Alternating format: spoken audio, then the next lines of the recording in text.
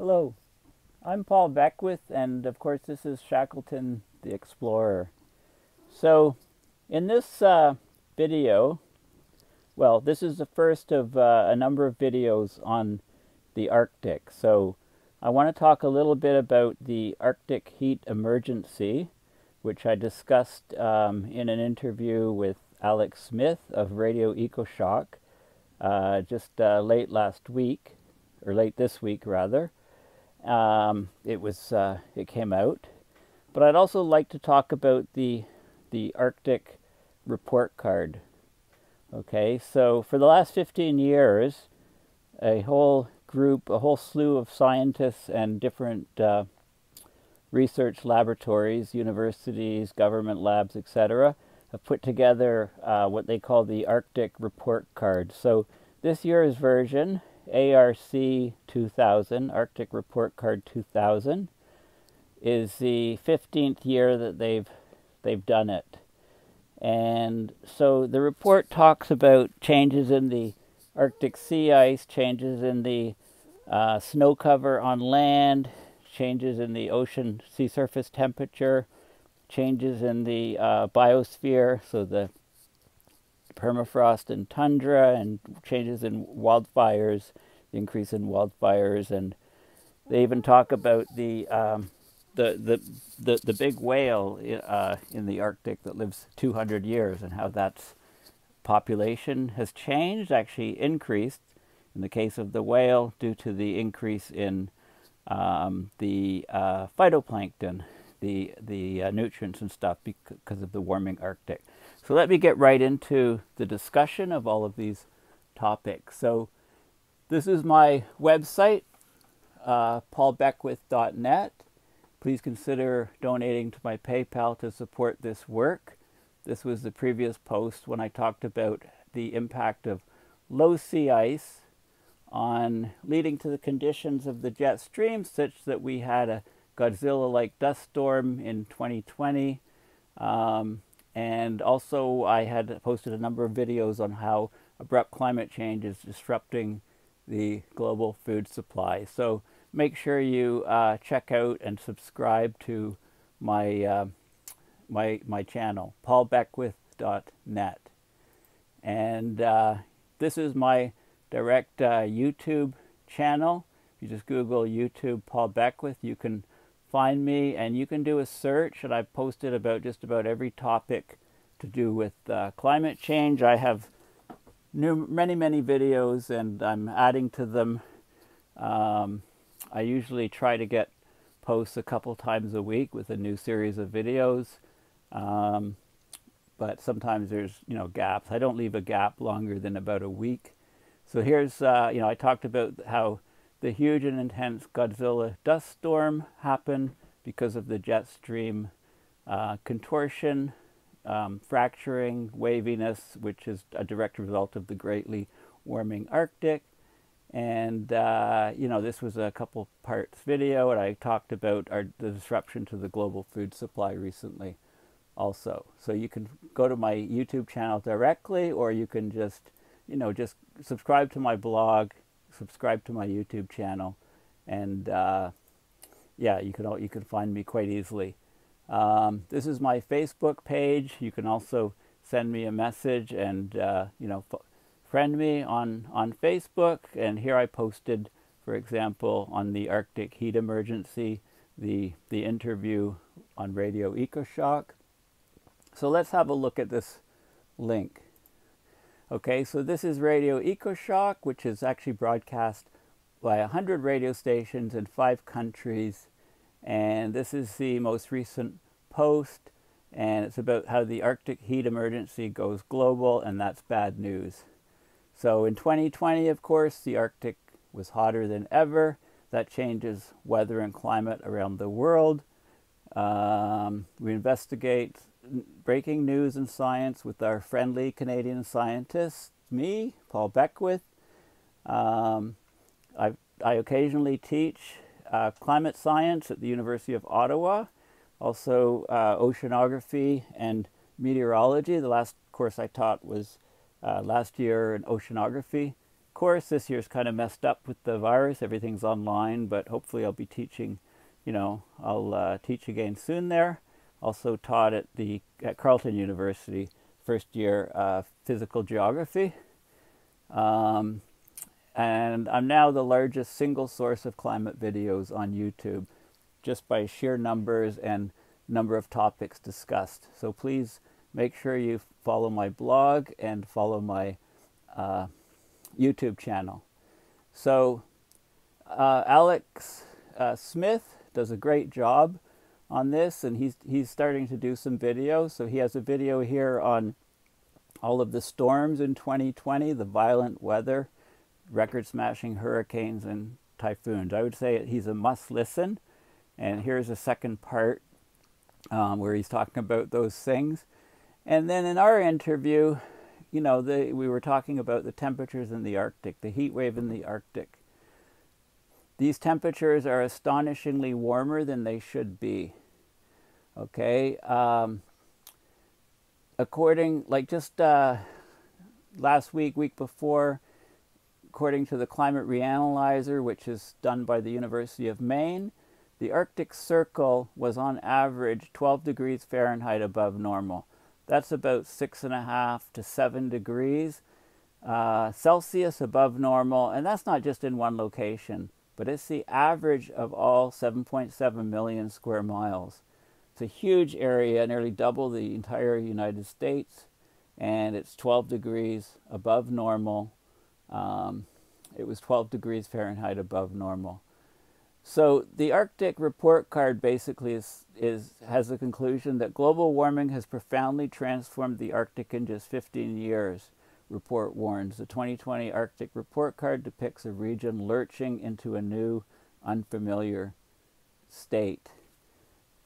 Now, I guess one question I talked to Alex about was why doesn't the Arctic sea ice level reflect the record heat? Okay, so he talks about some of the work I did, and I put out a number of videos on it as to why we don't have this blue ocean event, why we haven't had it already. I mean, we set a record minimum in 2007, then we set another one in 2012, but since 2012 to now, we haven't broken that record. We came second in 2020, but we haven't broken it yet. Every year the Arctic is warmer and warmer. Okay, so we haven't had the ice disappear yet, so the question is why? So I discussed that quite a bit with Alex, and we talked about this new paper by Jennifer Francis titled "Why Has No Record Minimum Arctic Sea Ice Extent Occurred Since September 2012?" and that was published November 23rd. You can click on the link to find the paper. So basically, there are the gist of it is that every year since 2012, it looks like the ice is set a new record minimum. In the spring and early summer, it melts like crazy. And this is partially because of the lack of snow cover in the spring.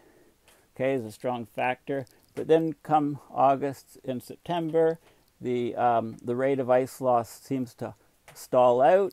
We end up getting sort of a low pressure area over the Arctic at that time, and there's clouds and storms, and that kind of delays the Arctic sea ice. It keeps it from setting a new record. So I explain that, and then I relate in a couple videos after how people don't understand the severity of where we are right now with abrupt climate change. We're going to lose our food supply. Okay, so make sure you just Google Alex Smith and Radio EcoShock and listen to the podcast. Okay, talk all about that. Alex also talks about some other things we talked about are the Antarctic ice dynamics. They're amplified by Northern Hemisphere sea level forcing. So, of course, as we get more and more melt of Greenland ice, that raises the sea level, and the sea level forcing then amplifies the dynamics and melting of Antarctica. Okay, so both ice sheets are melting back. And there's also changes to the jet stream, and changes to the ocean currents. The AMOC looked like it was weakening by 25 to 30% since 1980, but a recent paper shows that it's kind of slowed down, that weakening. You know, so that here's a paper in 2015. Ramsdorf was on it. Exceptional 20th century slowdown in Atlantic Ocean overturning circulation. So the slowing and slowing and slowing would be bad news for the overall planet. But then a new paper came out and it says that, well, it might be more stable now than it was. And Alex was asking me about this. I said both papers, you know, could possibly be correct, right? They seem to be in opposition. It's just that, you know, things are changing from year to year. So, you know, it could have been dropping quickly and have a couple of years of stability and so on. So also I want to give a plug to Stuart Scott, a good friend of mine. He founded Scientist Warning. I introduced him to the group Scientist Warning, and he became a big part of it. And he created a new YouTube platform. It's called Facing Future. And he interviewed Peter Wadhams recently on the Arctic Blue Ocean event. And, you know, it's just a really good interview. So please watch that. And, you know, it's just excellent. And here's a link to my videos on how the huge and intense Godzilla dust storm arose as a result of record low sea ice in the spring and early summer of 2020 of this year. We also talked about, you know, can technology save us? Okay. For a long time, I've warned climate feedbacks will stimulate nature to release even more global warming gases than we do, humans do, and then it'll take things out of our hands. So we have to desperately find measures to bring the planet's temperature back to the range where mammals like ourselves and all the living creatures around us can survive, right? The big factor that is the most harmful is the rate of change is enormous and unprecedented, and animals and plants do not have time to adapt to these changes, so they die out. So Alex said in one of his recent shows, there was a scientist who explained how we could use mirrors on Earth to reflect sunlight back into space, more or less replacing the effect of dwindling Arctic sea ice. I talk about things, you know, fairly benign geoengineering type ideas. I mentioned some of them to Alex. For example, in Iceland, they're pumping CO2 back underground, and it's forming rock within a couple of years, very, very quickly. And that stores it away for ages. So this also the use of olivine rock can capture carbon. You know, it's a mineral, can be ground up to a large surface area, can capture huge amounts of carbon. That technique called enhanced weathering, it might draw down as much as 1/3 of our current emissions. You know, something like, you know, 10, 12, 15 gigatons of CO2. Also, there's a technique called iron salt aerosols, ISA, that we would spray into the upper air, and these would create low-level clouds to cause cooling. The iron salts would also break down methane, which has a huge global warming potential. And then when they're washed out by rain, then they would go into the ocean and stimulate Hey, kitty cat. Ah, my kitty cat. They would stimulate, come on. Yeah, what? What do you want? Whoops. They'd stimulate Shackleton the Explorer, yes. They'd stimulate phytoplankton growth because iron is a nutrient that's deficient in the ocean.